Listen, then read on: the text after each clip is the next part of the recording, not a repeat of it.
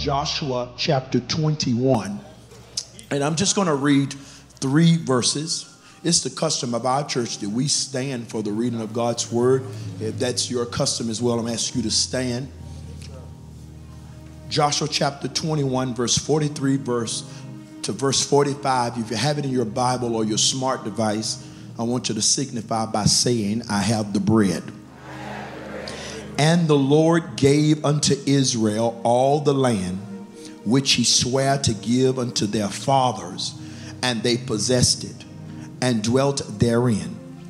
And the Lord gave them rest round about, according to all that he sware unto their fathers. And there stood not a man of all their enemies before them. The Lord delivered all their enemies into their hand. There failed not aught of any good thing which the Lord had spoken unto the house of Israel. All came to pass. And all of God's people said, on your way to your seat, I want you to testify with strength and power. Shout, I'm in a different place.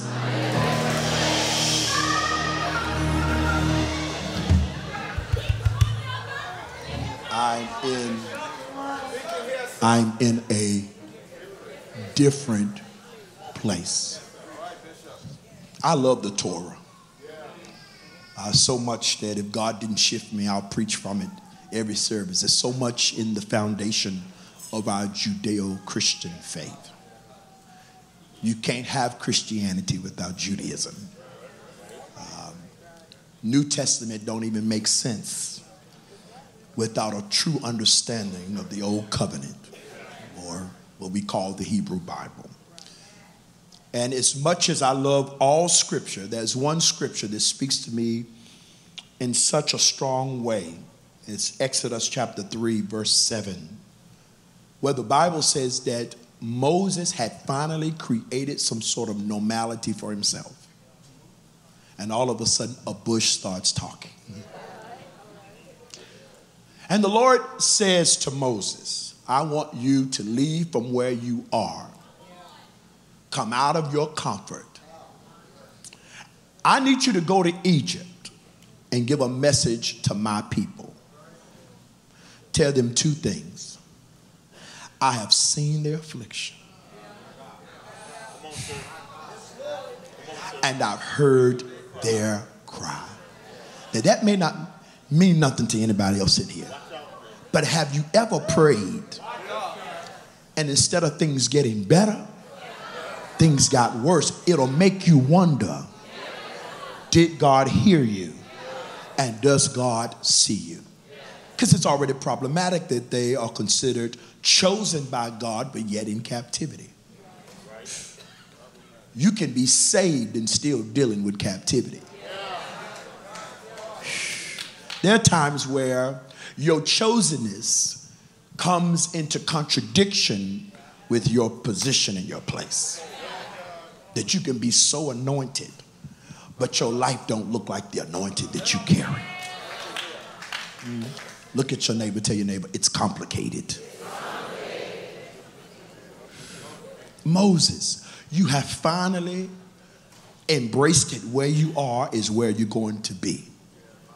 And now there's a word from the Lord that's going to uproot you out of your place of comfort. I often say you haven't been called by God until you've been inconvenienced by God. I want everybody in this room to say out of your mouth, shout, displaced by assignment. Because people sing the songs, but just because you sing the song don't mean you worship. The song can only be an expression of your worship. The song itself is not your worship. Yeah. God tells Abraham, go take your son up there. And Abraham calls it worship. It's not worship until it costs you something. And the Bible says that every excuse that Moses had, God addressed it. There's somebody very close to you They're wrestling with their assignment. I just want you to touch them gently. Tell them God is eliminating all of your excuses.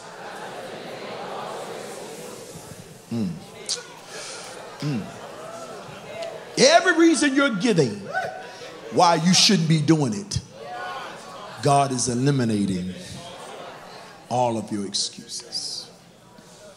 But as I look closer to the text, and we always talk about how Moses had a speech impediment, and so God gave him his brother to be a spokesperson. And he talked about his weakness in comparison to the strength of Egypt, and God addresses it by saying, put your hand in here. You know, I got power over flesh. I got power over the earth, every living thing, and I'm giving you a spokesperson. When Moses finally says, I'll do it, and he leaves the presence of the Lord says, oh, one more thing. God addressed the very thing that was the real thing. What was the real thing? He says, Moses, oh, and the people who know what you did. See, what some of us call humility is really fear. Moses did not want to go back because going back means he had a past he had to face. I want you to lay hands on your neighbor's shoulder and tell them your past has no more power. Somebody in this room, you are afraid of walking out the assignment of God because you know you. And there's some things from the past that has the potential to pollute your future. But I come to tell 50 of you that will praise him. God says, I'm shutting doors behind you. And if anything comes back, God said, I'm going to fix it where it ain't got no power.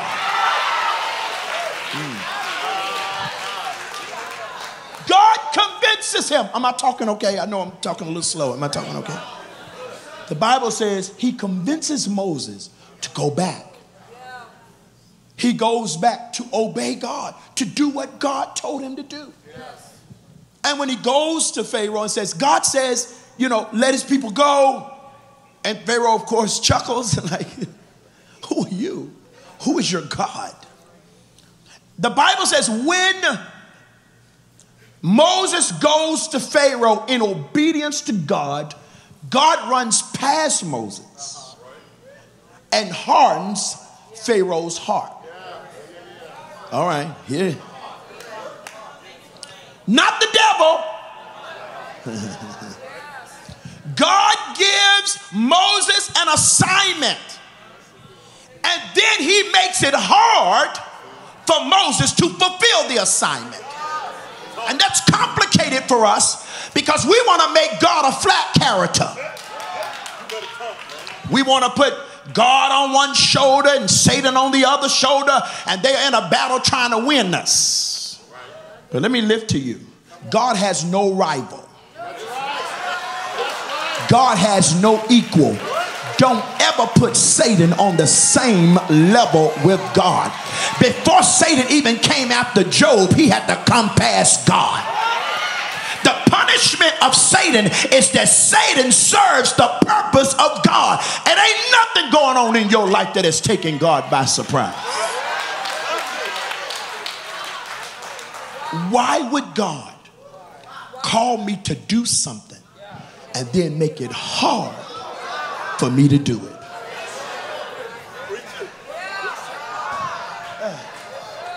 It will make you wonder, did you hear what you thought you heard? Because if it was God, it shouldn't be this hard. If it was God, things would have fell in place. The middle will make you question what you thought you heard in the beginning. Don't y'all look at me in that tone of voice. Be honest with me. It's one thing to start, but that middle will make you question everything. You have not been chosen by God until you wish you could give it back. Look at your neighbor, tell your neighbor, I wouldn't have never chose this for me. People are jealous of you, but they don't know the price you've had to pay, and they don't know the payments you still making. If you knew my journey, you wouldn't be jealous, you would be proud.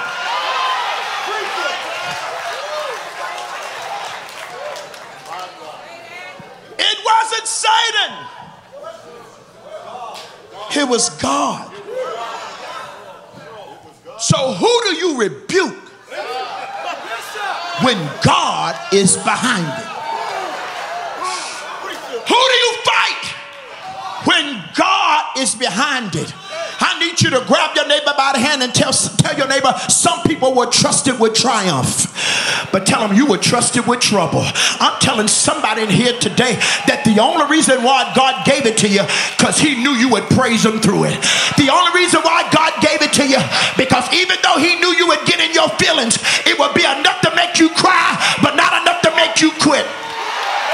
Anybody can praise him when everything is perfect, but do I got 75 of you in here that will give him an in spite of? I don't know what you're doing, but I praise you. I don't know what's happening, but I give you glory. I didn't know it was going to be like this, but though you slay me,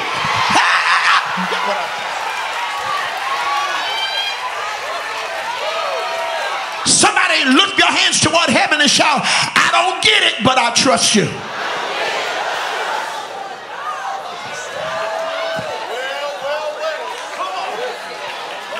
God made it hard. God made it hard. Just because it's hard does not mean it's not God. God made it hard. Why would you make it this hard? If you look at the faith of Judaism, the God of Israel is different than the religious system of Egypt. Egypt had a religious system that was polytheistic, some way fused with pantheism. They had a God for everything. And often what they worshiped is what they saw. The more wealthy you are, the more gods you have. Very similar to Indian culture. When I go to India, get a chance to experience the spectrum of deities that they worship. One time we were coming out of Sudapay on our way back to Hyderabad, and we stopped by the roadside at a store. It wasn't like our convenience store, it was a store. And a little boy walked over to me, and he started speaking to me in Telugu. And my Telugu is very bad.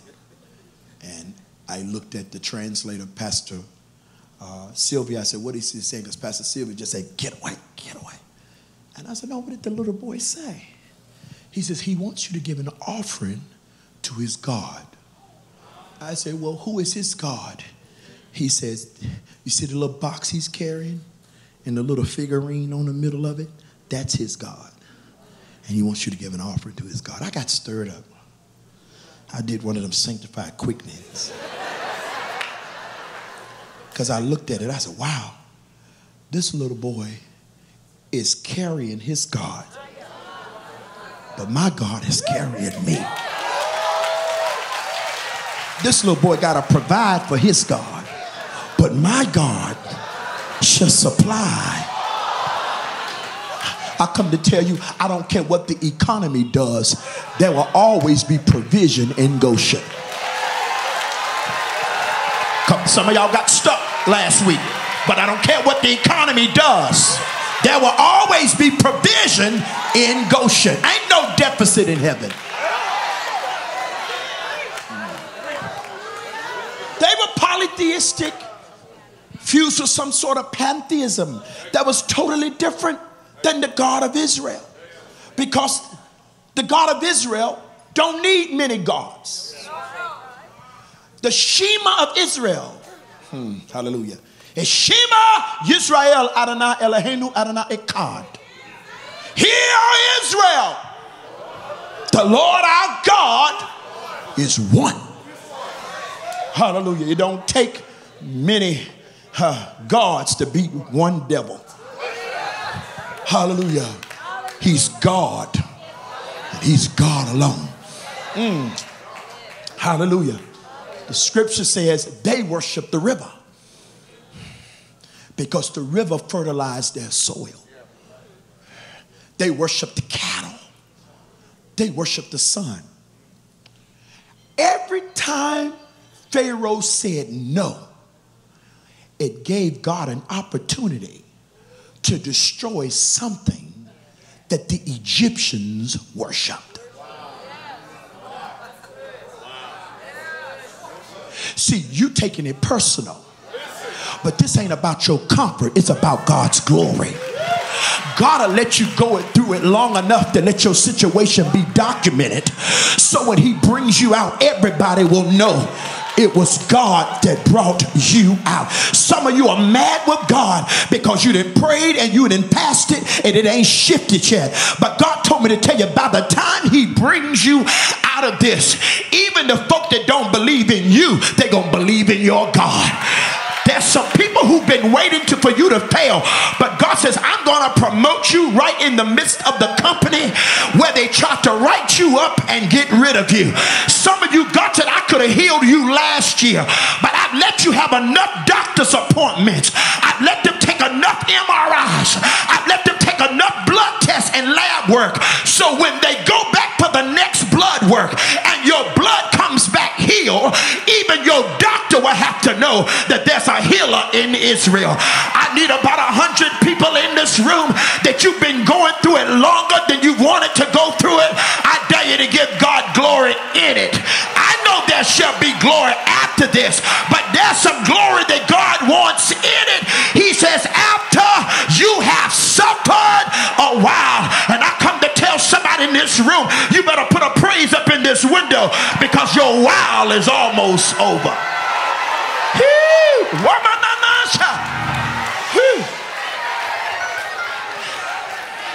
The Bible says that God continued taking down the idols of Egypt through Pharaoh's no.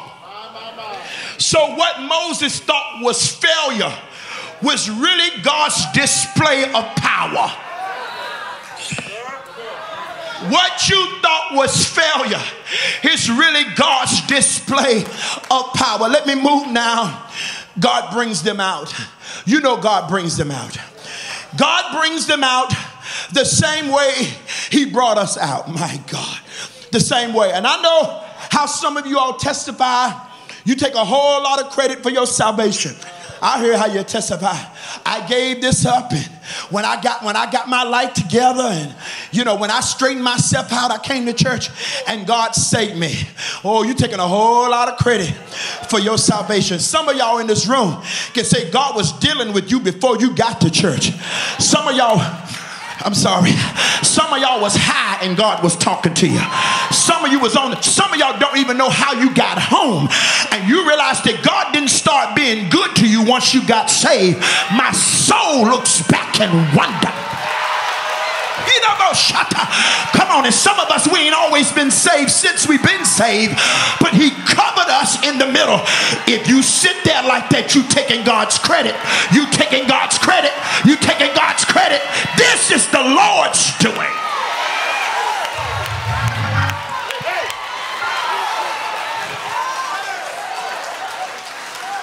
How did God bring them out? Same way he brought us out. You cannot say God brought them out because they kept the law. Because the law had not been given until Sinai. So you can't say God brought them out because they kept the law. Well, then how did God bring them out? I'm glad you asked.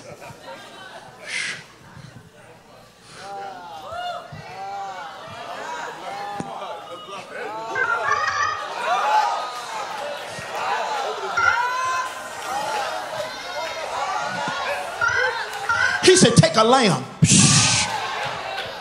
the size of the house, and he said, put it on the side post and put it over the doorpost. Now you understand, if a door is rectangle, that means it looks incomplete. He said, put it on the side, put it over the door. But what about the threshold? He said, no. He says, the blood is powerful enough to cover, but too precious to trample over. I know it was the blood. One day when I was lost, Jesus died on the cross, I'm going to give you 10 seconds to praise him for the blood. How did you come out? How did you come out? And we overcome by the blood of the Lamb and the word of our testimony. Brought them out.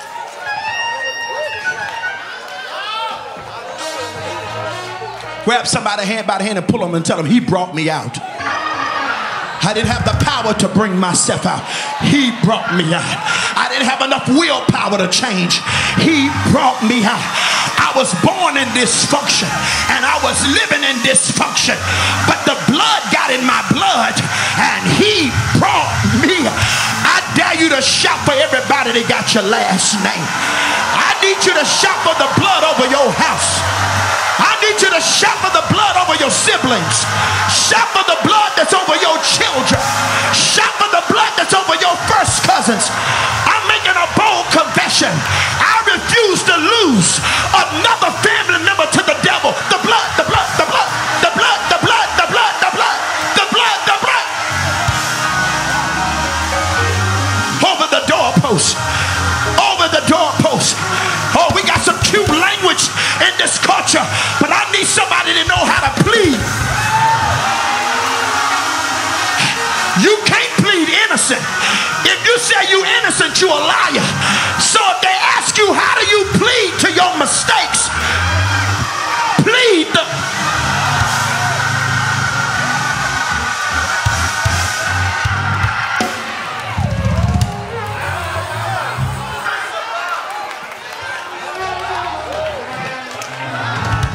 Listen what David said. He said, blot out my transgression. I studied with an Orthodox rabbi, Rabbi Pasakwiliki, and he was talking to me about the scribes. And he took me to one of his friends that was copying a Torah. And he said, now you see that right there? You see that ink blot right there? He said, that means he made a mistake right there. But instead of getting rid of the whole scroll, instead of destroying the whole story, I'm telling somebody who's been on a journey, but you made an error along the way. God said, instead of destroying the whole story, he said he'll just blot it out. When you see the blot, you know something happened there. But if it was pencil and you erased it, you could trace it. But if it's blotted out, all you know is something happened there, but you can't trace it. And when he blotted it out, he didn't do it with ink. He blotted out with his... Y'all not praising him for the blood loud enough. Y'all not praising him. Because if everything would have hit the fan, it really would have been bad. I want you to take 10 seconds and praise God for what the church people don't know about. There you go. There it is. There it is. There it is. I said praise him for what God covered. Woo. Woo. Tell somebody he covered my family. He covered my marriage. He covered my children. Be careful. I almost felt the praise right there. I did. You all be seated. Next time we stand, I'm just gonna dismiss. I'm past my time. I set a time for myself. Thank you, Pastor Brady. Thank you, Bishop.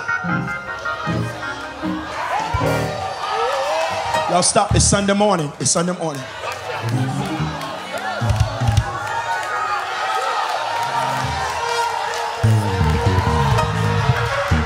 The way you shout ought to tell somebody something. I can't go into details.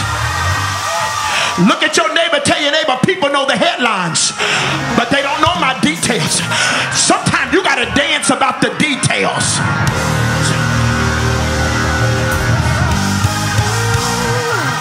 One, two, ready, go. Just wanted to see where y'all were at. Because when you think about it, you ain't got to work nothing up. When I think of the goodness of Jesus,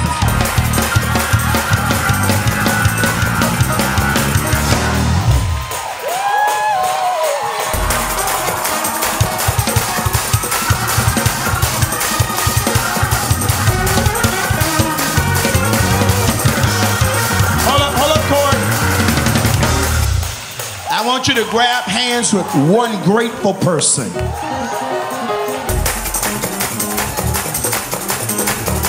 Now, in church, we're not forcing nobody to do anything. I want a praiser to get a hold to another praiser. And I want you to look at them and tell them, I don't have time to go into details. Tell them all you need to know is that I was in something that could have destroyed my destiny, but he brought me out. He brought me.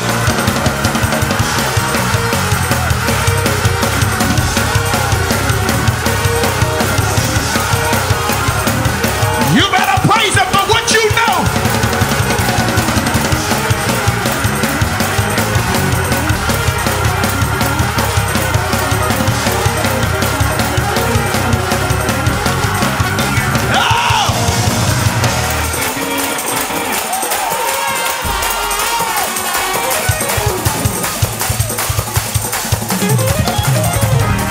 All right, y'all. Y'all stop. I'm apostolic. I can't dance this slow. He brought me out.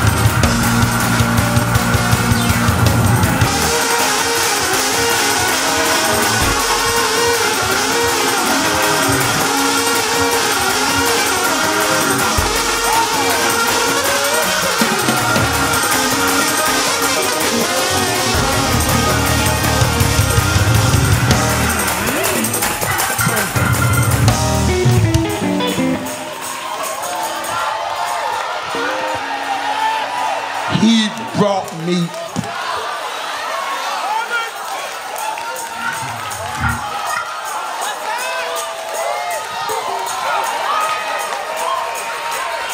Some of y'all won't get this theologically, but I want you to look at your neighbor, tell your neighbor, he brought me out. And tell him, and on this week, he's going to complete my deliverance. Everybody didn't get that. See, the package can leave the factory and the delivery still not be complete. But God said, this week I'm about to settle you in the place that you were supposed to be last year this time.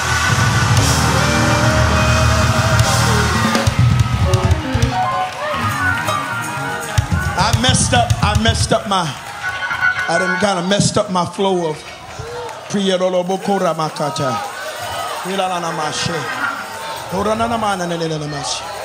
he's about to complete my deliverance.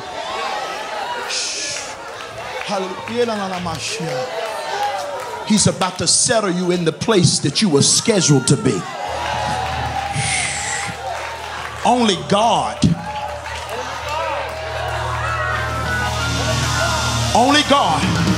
can take the hands of time. Y'all don't believe it? See, we've been shouting about the wrong thing. You've been shouting about getting a house, and it's okay to shout about that. But he says, I'm going to give you something that money can't buy you. But 200 of you that will praise him, God says, I'm getting ready to give you time back. He says, I will restore unto you years. Years are coming back. Years you wasted. Years you were delayed.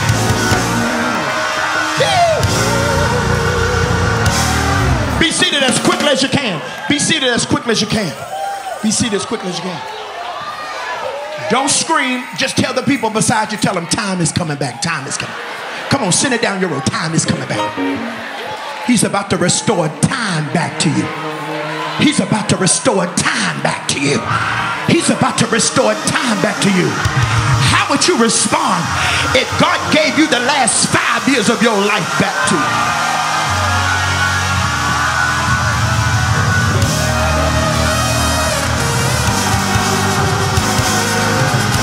What kind of praise would you give God if he gave you the time back that you wasted in tears, time that you wasted in depression, time that you wasted in the wrong ministry, time you wasted in the wrong relationship, time.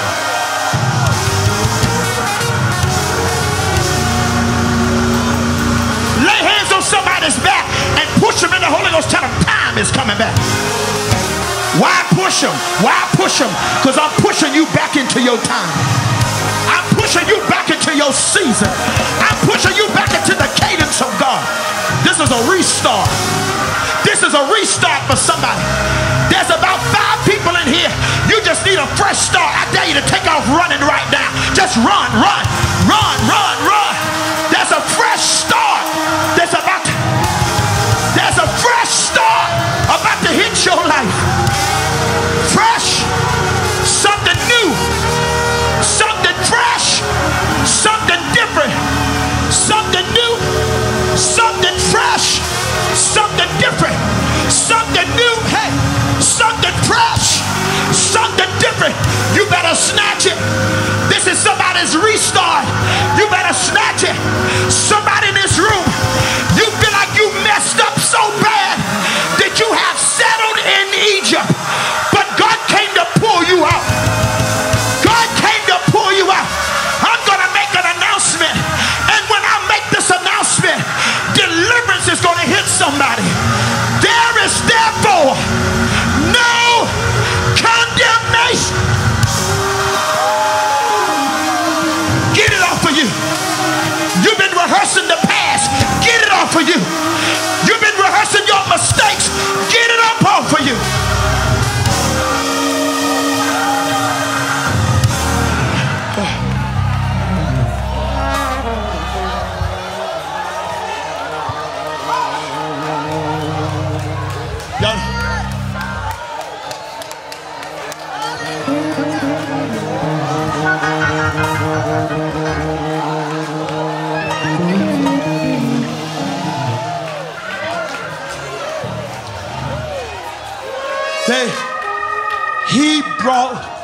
He brought them out. But then they found themselves in a continual cycle. I need somebody in this room. You got power with God. I want you to speak to the left and the right of you. Tell them God is breaking cycles.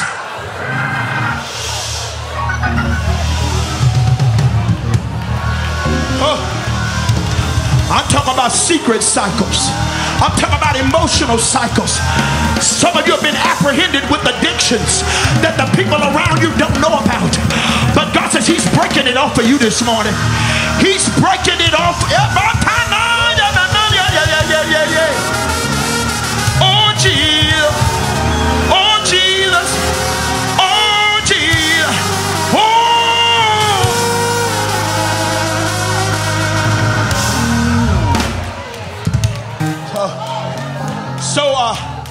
The day Prophetess Calloway reached out to me, because that's my sister. I had said, I wasn't taking phone calls, but that's my sister. She called me, I'm going to answer. She called me because I was in my church, shut in. I shut in my church every year during that week leading up to Rosh Hashanah for 7 days, fasting and praying. I don't leave the church. And she called me, she says, I know you are in prayer and fasting. She says, but I needed to call you because my pastors have requested you. She says, they want you to come and minister for Bishop's birthday celebration. The day she called me was the day where the prayer focus was deliverance.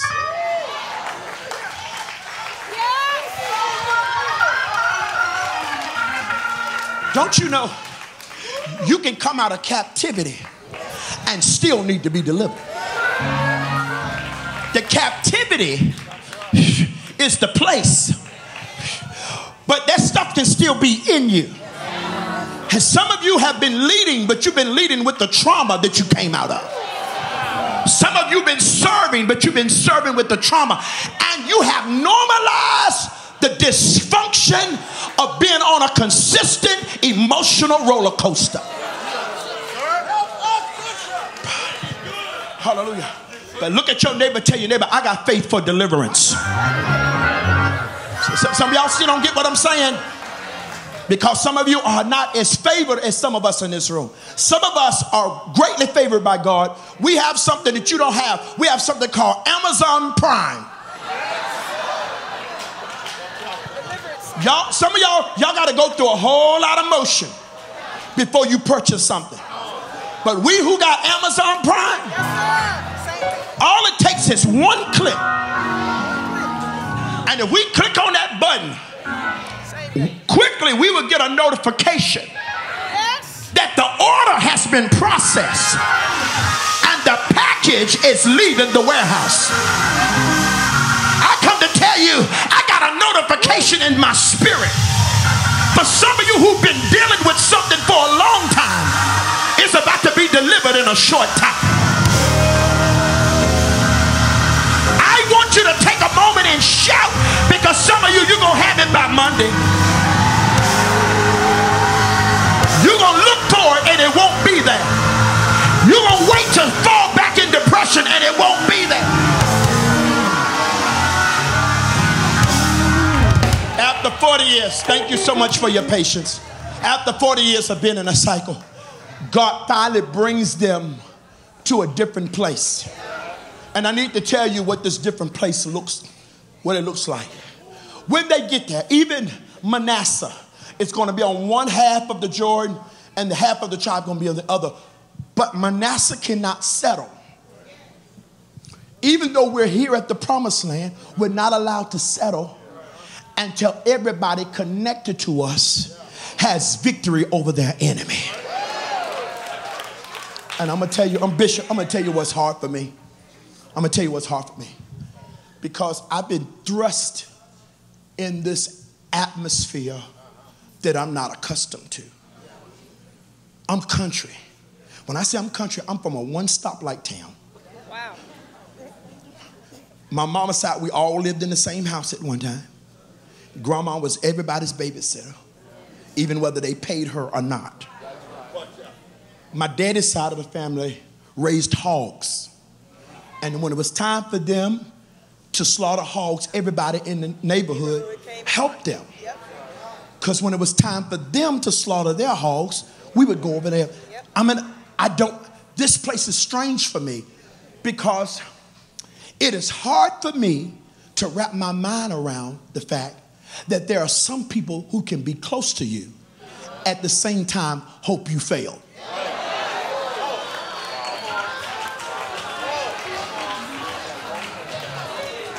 There are some people who are good with you as long as you are struggling.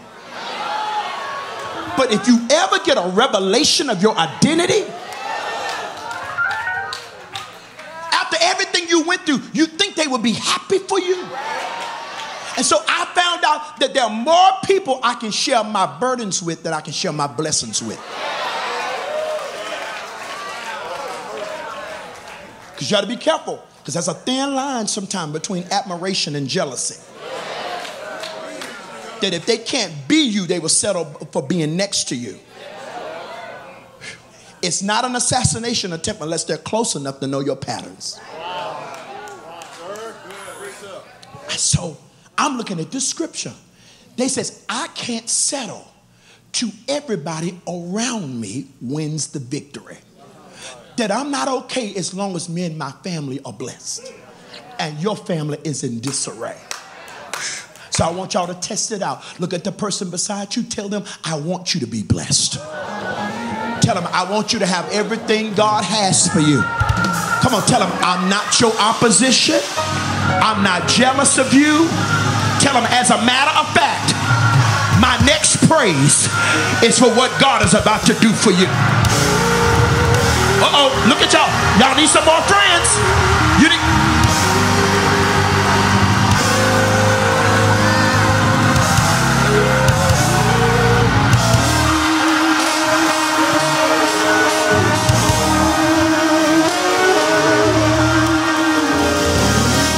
Listen. Tell you what this different place is.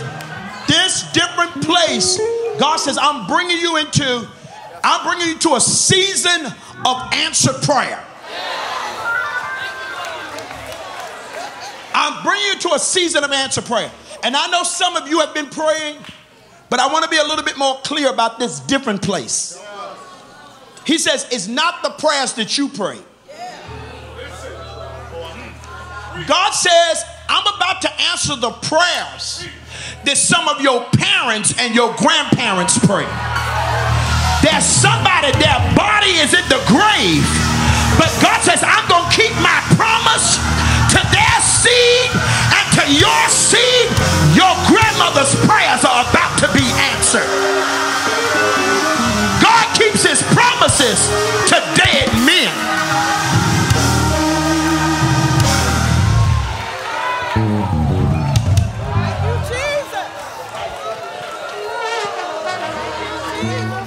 Only got 4 points. That was point 2. Point 3. This is why this place is going to be different. He says, because you're going to live in houses that you did not build. This word is not for the lazy people. Oh yeah, I ain't got to do nothing. No. The Lord said, you were over here helping everybody else, serving everybody else's vision, undergirding everybody else's goals, taking care of everybody else's wants. God says, while you were over here on assignment, I was building you something over here in promise. I come to tell somebody, you sowed in one place, but you're about to reap in another place. Run over to 3 people, tell them nothing will be wasted.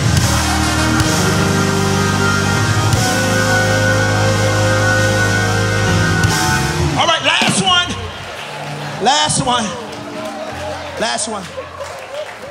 Thank you. Last one. I want you to receive it. How?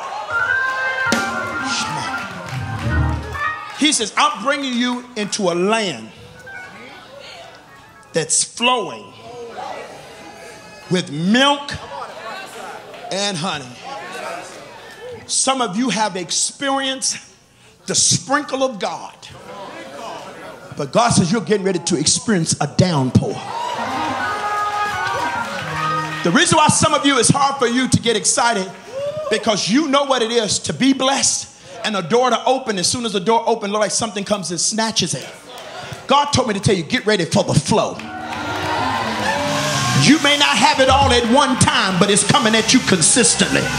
Every time there's a need, it's going to be met. Every time there's a desire, it's going to be fulfilled. You're getting ready for the flow. Do a science project. Put milk and honey together. You will notice that they don't flow well.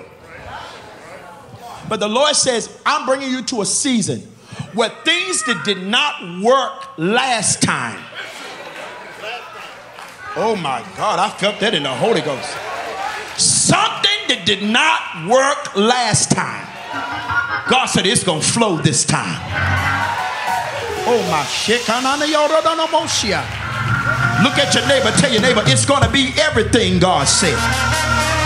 You're going to be glad you didn't quit. Some of you almost walked away from one of your greatest seasons. But I come to tell you there's one door that God is about to open. And this one door is going to make up for the last 3 doors that were shut. God says, I'm going to make a way in the wilderness. And there's a river that's getting ready to flow in your desert. I want you to grab your neighbor by the hand and say, oh neighbor, I'm in a different place now. What used to depress me can't depress me anymore. What used to make me quit don't make me quit anymore. I'm in a different place right now. I come to encourage somebody. Be not weary in well doing, for in due season, you're gonna reap if you faint not. Push 3 people, tell them you better not quit. After all the tears you've cried, out of all the trials you've had, you would be crazy to get this close and walk away from your miracle. I heard Apostle Paul declare, for we reckon that the sufferings of this present time are not worthy to be compared to the glory that shall be revealed. Lay hands on somebody and say, somebody, everybody connected to me is about to get a miracle. Everybody connected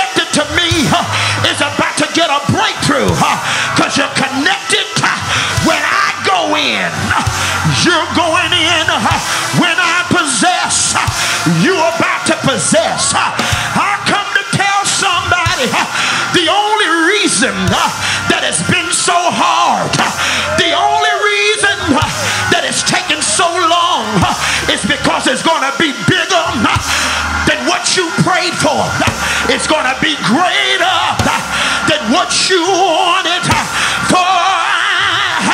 Under him who is able to do exceedingly abundantly above all you could ask a thing, and it's according to the power that's still working. Grab your neighbor and tell your neighbor the power is still on. I've made some mistakes, but the power is still on. I've had some setbacks, but the power is still on. Yeah. I've cried some tears, but don't underestimate me just because I'm crying. When I start crying, it means I'm ready to fight. When I start crying,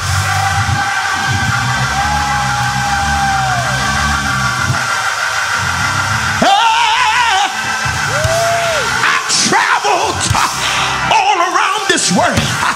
I've been to China, and I went to Mongolia.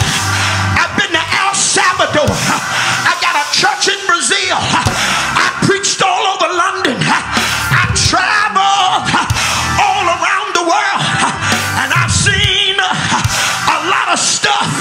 But out of all of my travel, there's one thing that I never seen. I've never seen the righteous forsaken, nor his seed begging for bread. I want you to wrap your arms around somebody. Tell him he's going to make it up to you. It's going to be a different place. You ain't going to have to look over your shoulder. It's going to be a different place. You're going to be able to trust somebody. It's going to be in a different.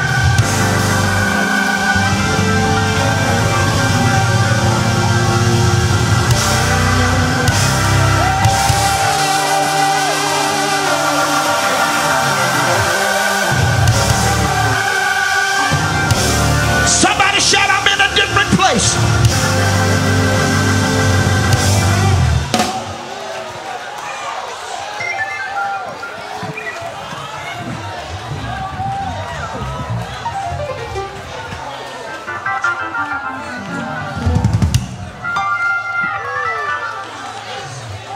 Have you ever been in a place in your life where you wanted to feel different, but you couldn't force it? And you kept smiling for the people around you so they wouldn't be concerned? Some of you went through grief, but you didn't get a chance to really process it. You just went through it because so many people were depending on you. Some of you came out, but you still had to you're still dealing with the trauma of captivity. That people think they're close to you, but they don't really know they're not that close to you. You are aware of my presentation, not my person. Because I made up my mind I'll never let anybody else get that close again. Don't y'all leave me out here by myself. You know what I'm talking about? But I want you to do this, and the Lord told me to do this prophetic exercise with you. Just put your hand on your back. This position on your back symbolizes everything that has plagued you from the past. Everything that keeps you from embracing a new season. Everything that keeps you from welcoming support. Everything that's keeping you from receiving true, authentic, genuine friendship, connection, and love. What keeps you from perceiving your pastor as your pastor? Some of you are in a new season, but you never unpack your luggage. You're just waiting for something to happen, and because something always happens, and so when it happens, my bags are already packed. But the Lord says he's about to transfer what you've been carrying. When you do this prophetic exercise, I want you to get ready to blow your shofar. And the shofar is in your own voice. In Israel, every time they come into a new year, come into a new season, they blow the shofar. They release a sound, because defeat has a look, but victory has a sound. I want you to get ready. God told me to tell you, whatever has been on your back, he's about to shift it. Whatever has been on your back, he says, I'm going to put it under your feet. 1, 2, 3, do it now, do it now. Step on, step. Ha! Come on, out of your belly. Oh! All of it. The trauma of the last 10 years. All of it. All of it. Come on. All of it. Woo.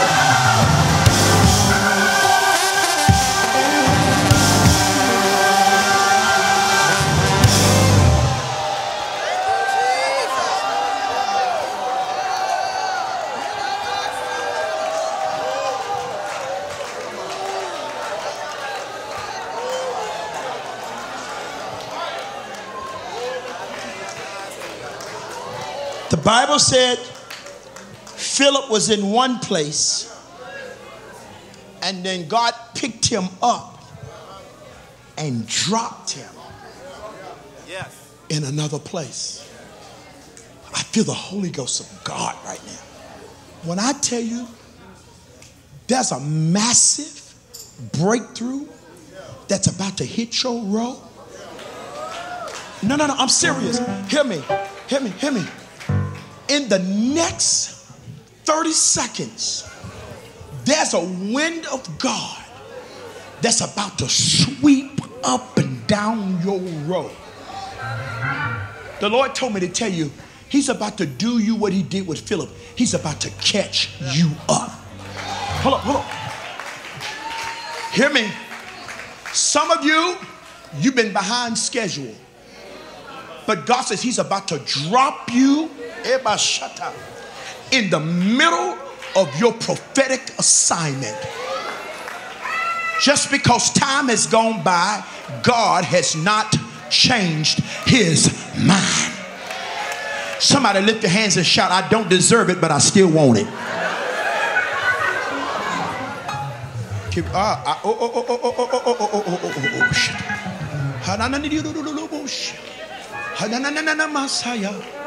Everybody that got a prayer language, lend it to the atmosphere, because God is about to transport us. Hold on, God is about to transport. Get ready.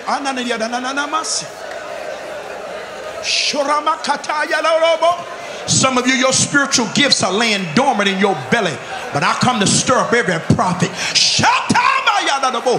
Everybody who's been hiding in the cave, every dreamer, God is stirring you up again.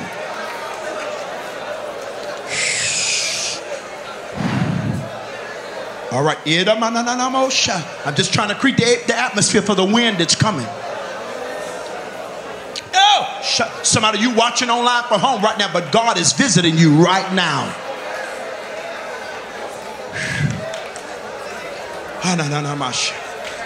Oh, shake, hey.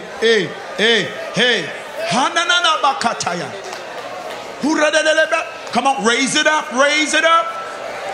Pierce the atmosphere. Penetrate the atmosphere.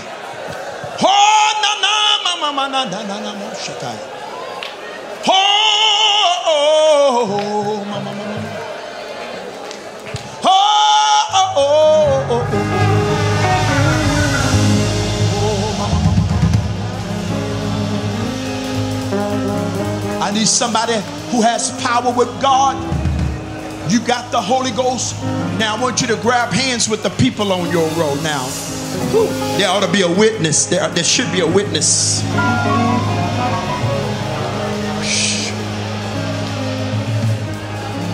I want you to confess with your mouth. Shout, God is about to catch me up.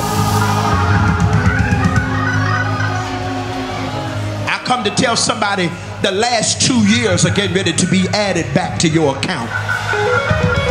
An opportunity opportunity you felt like you missed, a door you feel like you missed, I come to declare to you, Holy Israel, God says, I'm about to drop you into a different place. He says, I'm about to show you what the warfare was really about. You're about to find out why the devil tried to destroy your marriage. You just get ready to find out why the enemy was attacking your children. You took it personal, but God told me to tell you it ain't personal, it's promise. This is bigger than you. God says, I'm about to do something in you that's getting ready to set up the next 3 generations of your family. Here we go. Here it is. Here it is. When I count to 3, I want you to shout with everything in you. And the wind of God, the ruach of God is going to blow in this place. 1, 2, 3, shout.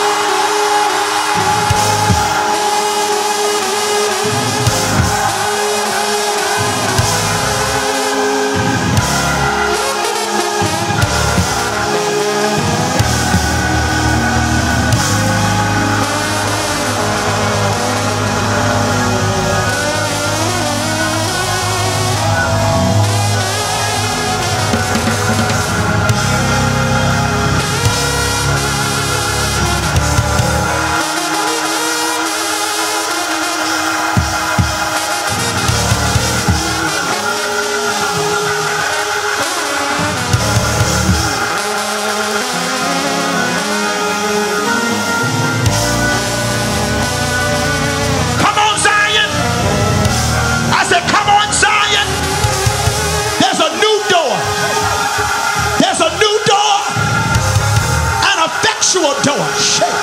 There's a new door. Come on, pull on somebody and tell them you will not miss it. You will not miss it. You survived for this time.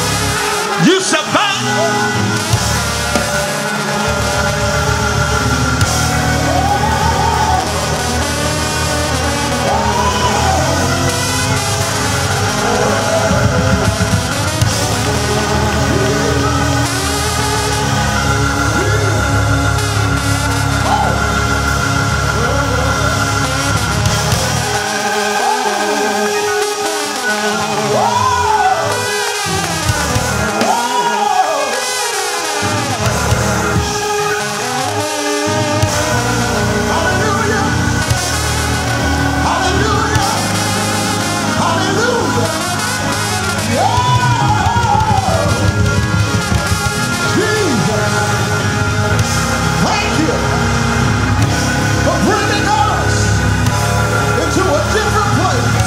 Somebody open up your mouth. I feel the Lord here.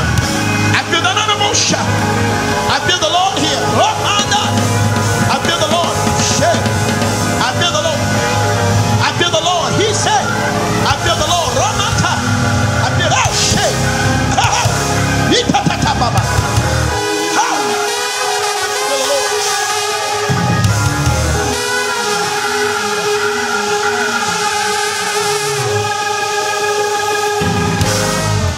Tell you.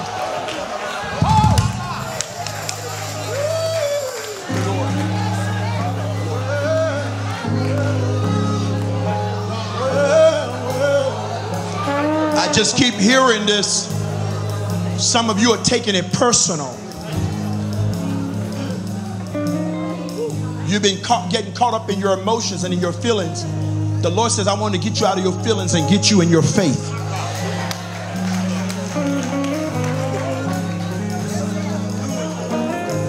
This is about what you're carrying and what's coming behind you.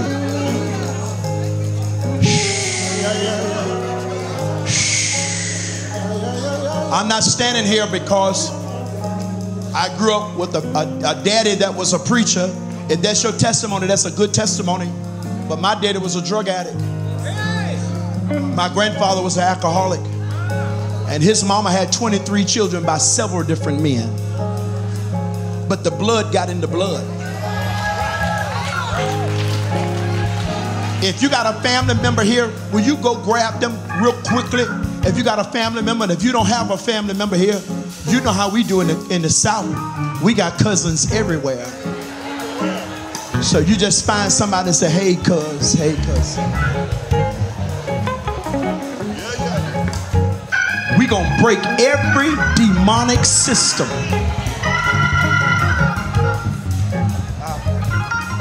I want you to take a moment and lean over to your cousin, lean over to your family member, and identify with them the things in the blood that need to be broken. Come on, tell them. What cycle is in the blood that needs to be broken? I'm declaring that the cycle of divorce is being broken in our bloodline. Toxic marriages. The spirit of promiscuity and drug addiction and alcoholism. The spirit of rebellion and pride. The spirit of jealousy is being broken.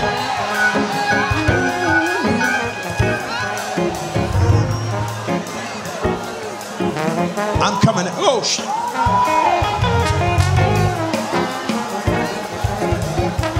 When God brought Israel out, he brought the whole house out.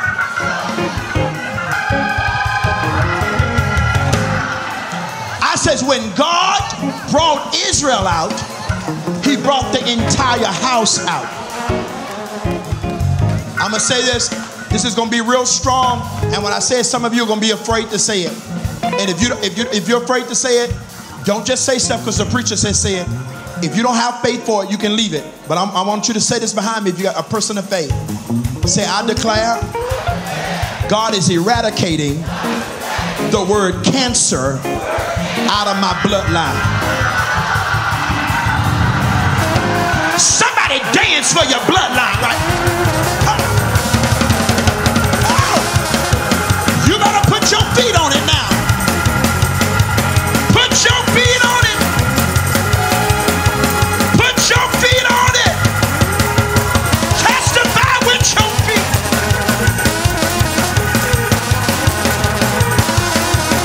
Come on. Come on, clap your hands. Come on, come on, come on.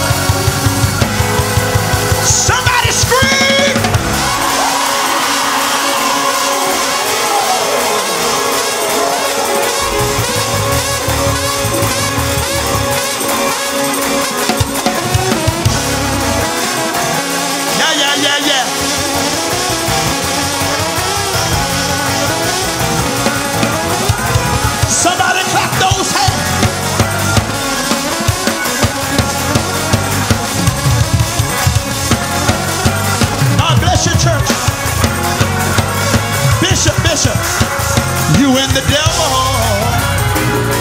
had a tussle, but you won. Oh, you and the devil had a tussle, but you won.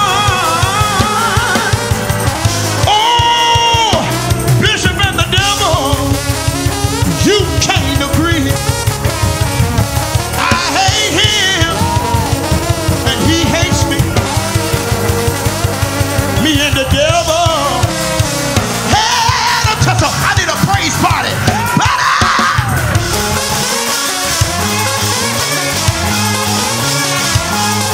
Somebody dance for Bishop Brady. Somebody dance.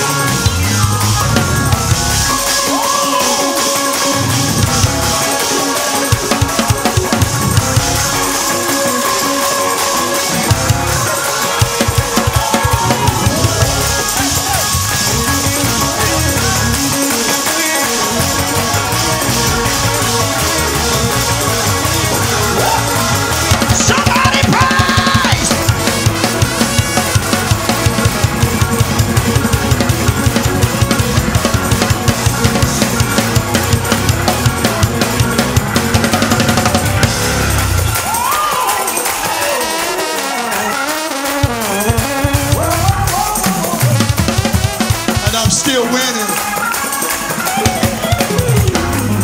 Give somebody a high five. Tell them, I'll see you on the other side of this. I'm in a different place now. I'm in a different place. I'm in a different place. I'm in a different place. I'm in a different place. I'm in a different place. I'm in a different place. I'm in a different place. It took me a long time to get here. I'm in a different place. I won't apologize for what I suffered to have. I'm in a different place. I'm in a different place. I'm in a different place. I'm in a different.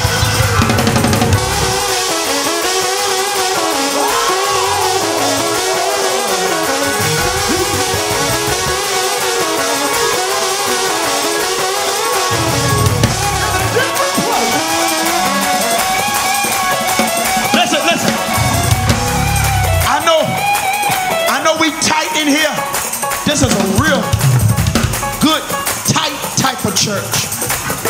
Everybody can't do this because we too tight. But I need some men in here that would run down to the front and dance for the men in your bloodline. I want you to dance till every one of them that is incarcerated get delivered. Every one of them that's dealing with drugs today. Come on, sisters. Why don't you support them? Come on.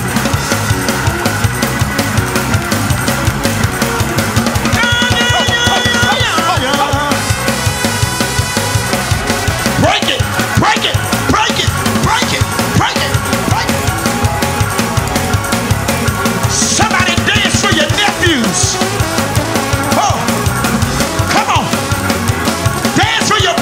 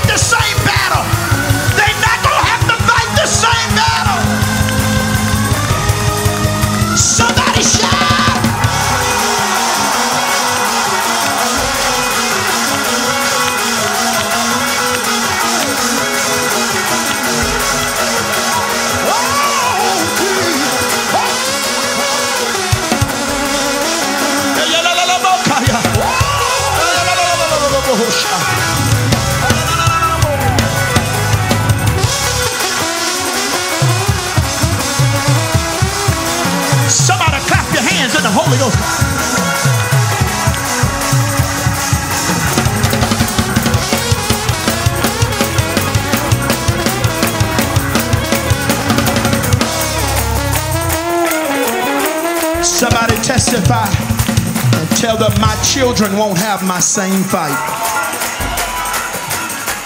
I'm winning this for everybody that's connected to me.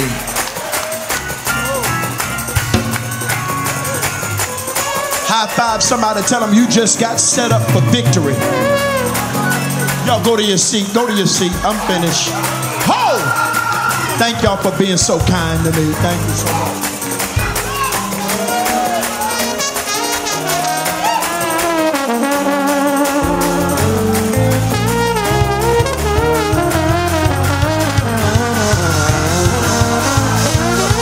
What in the world?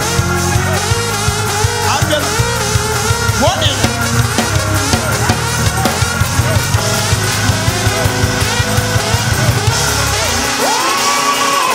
y'all help him, help him, help him.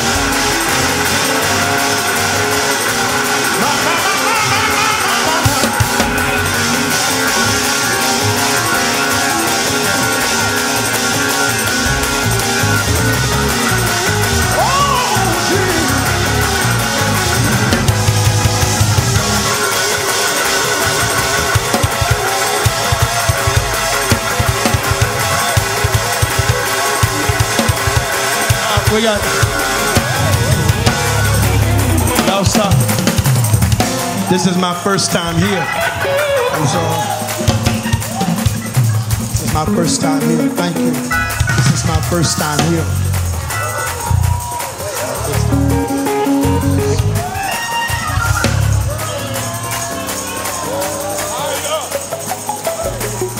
If you praise him right, he'll speed up the process. If your faith and your praise ever get aligned, whatever's been in your head, he'll put it in your hand. Touch 3 people, tell them I'm working on something. I'm not dancing just to be dancing. I'm working on something. You shut up. I'm true.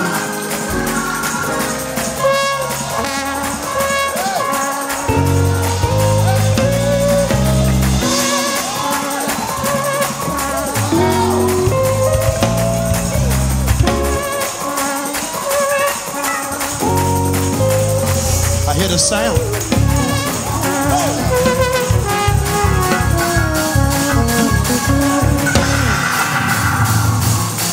Tell him.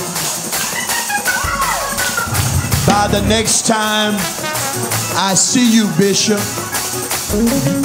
you're going to have a different testimony. He did more than I ever expected.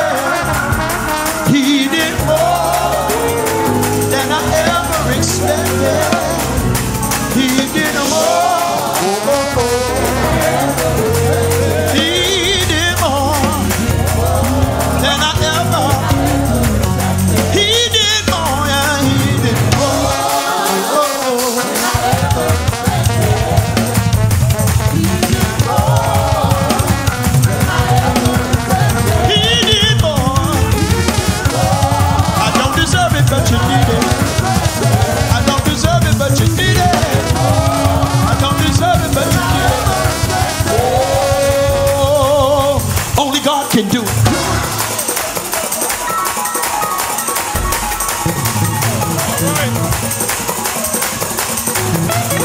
All right.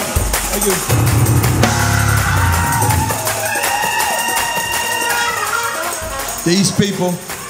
These people standing up like they're expecting something. I'm telling you, when I walked in here this morning, I was very physically tired because I've been in church every day for over 2 weeks. But there was such an expectation in the atmosphere that it woke something up in me. Just tell somebody, tell them, don't miss it, don't miss it. Some of you, it's been hard for you to believe again because believing is costly. But those who trust in the Lord will never be put to shame. And somebody who just survived the ugly season, the Lord says, for your shame, I'm going to give you double.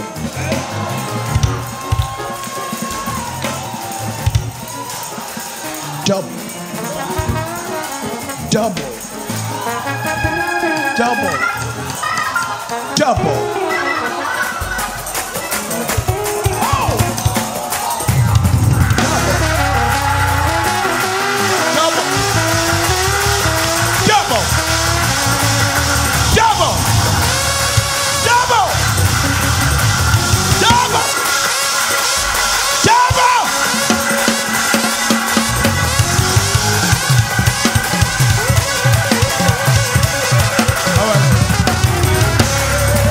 Just look at somebody and say, neighbor, I don't know what it took for you just to make it to November 2024.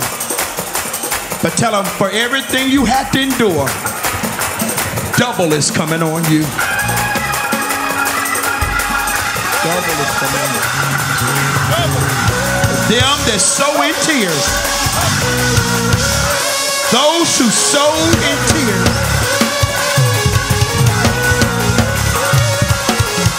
but those who sow in tears, you're about to reap in joy. And if you think I'm dancing too much, let me dance half the time I cry.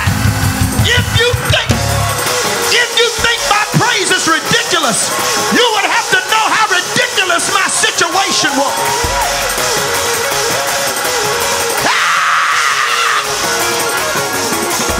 You better get out that aisle.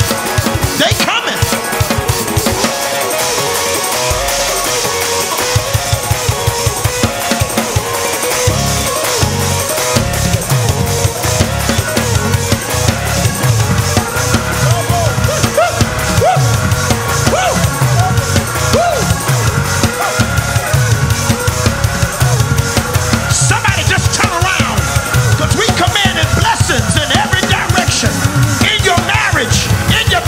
In your business, in your education.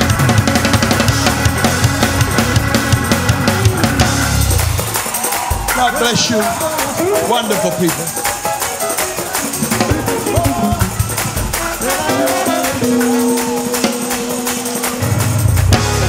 Somebody shout, sound travels.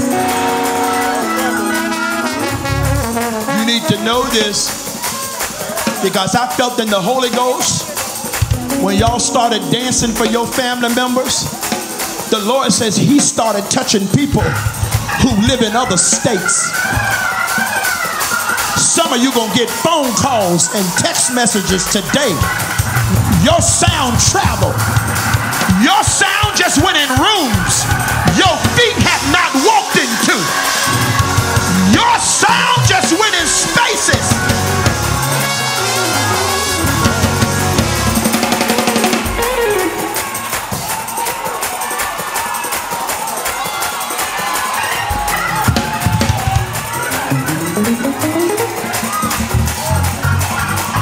Just look at somebody, just go like this.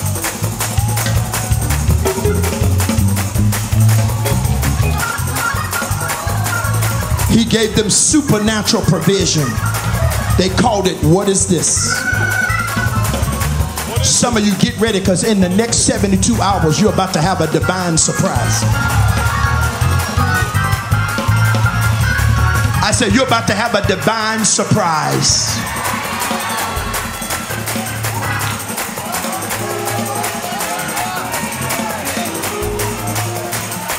I want to get out of here. I am way past my time, and I want to thank y'all for being kind, because guest preachers on a Sunday morning, and then you keep the people longer than this. But just tell your neighbor, you saw me dance today. Tell them, I'm coming back next Sunday with the receipts.